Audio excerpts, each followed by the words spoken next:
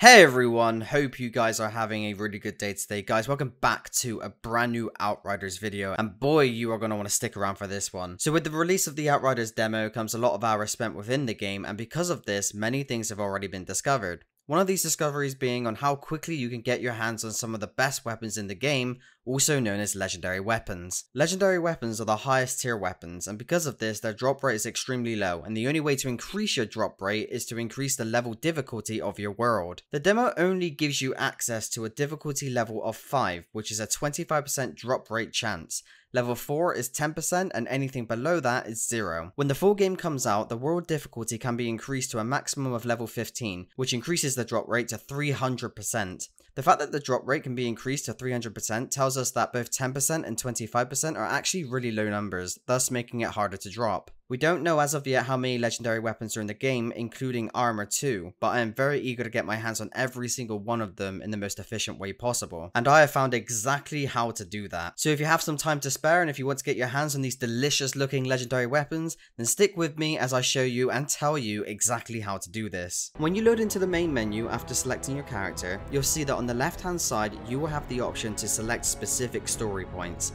I highly recommend that you complete the full demo to unlock all of them, as there really isn't much, and it will give you access to every location should something else pop up in the future. The story point we want to focus on though is confront the Altered at the tower. Select that as your story point and then hit continue game. As soon as you've loaded in, you'll find yourself stood in front of a doorway in which you want to walk through. Just to quickly explain what we're doing here, legendary weapons have a chance of dropping from legendary chests that you can find in the world. The confront the Altered at a tower story point has 3 chests that you can open, all of which are relatively close to each other, and there will be no enemies in your way to stop you from doing this. Continue through the door and follow the path, walk up the first few steps and then take your next right turning. Doing so will be a hidden little corner area that has your first chest in it. This is also the same chest that I got one of my legendary weapons from too. Open the chest and make your way back to the door that you just walked through. When you're outside, you have 2 pathways, which are either left going down the hill or right, which is slightly going up the hill a little higher. Our second chest is just located on the right as you go higher, so proceed that way. After looting your second chest, you can then take the left turning and head down the hill, keeping to your right hand side because this pathway was split into 2 sections. As long as you stick to the right and then continue to follow the turning round, you'll then come to a dead end that has your third chest for you to loot. Of course, you're not guaranteed to get a legendary weapon straight away, so don't be too disheartened if you open up this final chest and you don't get one to drop it this time. Once all 3 chests have been looted, return back to the lobby screen and select your story point as confront the Altered at the tower again, and keep repeating the process. The reason why you want to reselect the story point is because it will refresh the chests, making them lootable every single time.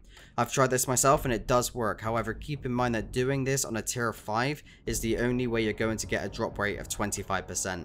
Depending on how good your RNG is, you could be there a while. Trust me, I know from experience. Now, there are more ways to farm legendaries, however all of the ways that so far I have seen have enemies involved and bosses.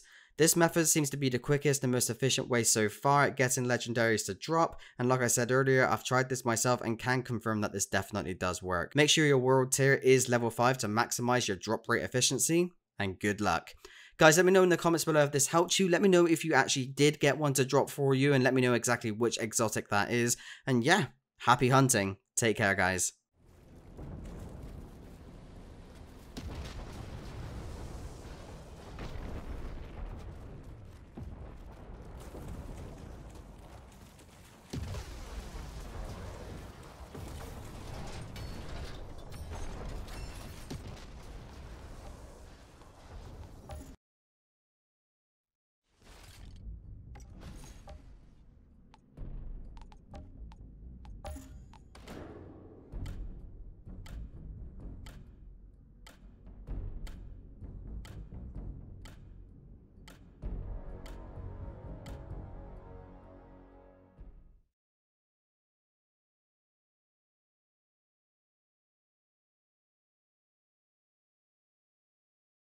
Writing.